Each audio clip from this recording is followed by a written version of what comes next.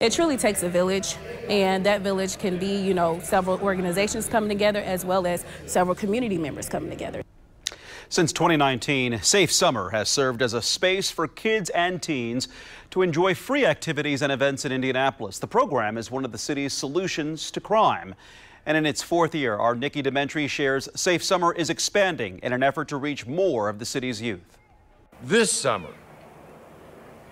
every young person in Indianapolis has a place to go to have fun, day or night. In a matter of days, Safe Summer kicks off in the city of Indianapolis. Summer of 2022 marks the program's fourth year. It's about connection, it's about mentorship, and it's about rapport. On Friday nights starting this week and running through August 5th, teens ages 13 to 18 can join in on photography, videography, boxing, and art activities. Learn, Share, Grow project is one of the organizations participating. Having a safe place to go to, somewhere that's positive, somewhere that has strong leadership and is building the leadership amongst youth, that's super important. Learn, Share, Grow focuses on education, art expression, and character development. During Safe Summer, the organization will host art activities, including cookies and canvas. And teach them, I am feeling this way, why am I feeling this way, and how can I put that down on a canvas? How can I put that down on paper? On Friday nights throughout the summer, events happened here at Riverside, also at Garfield and Washington Parks.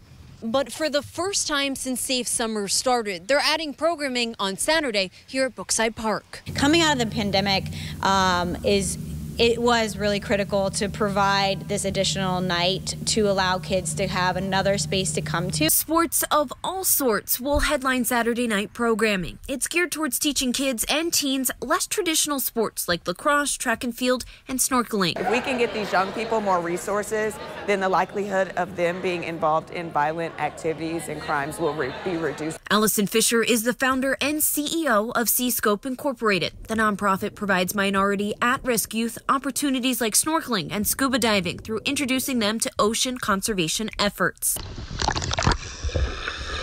I feel like God implanted this vision.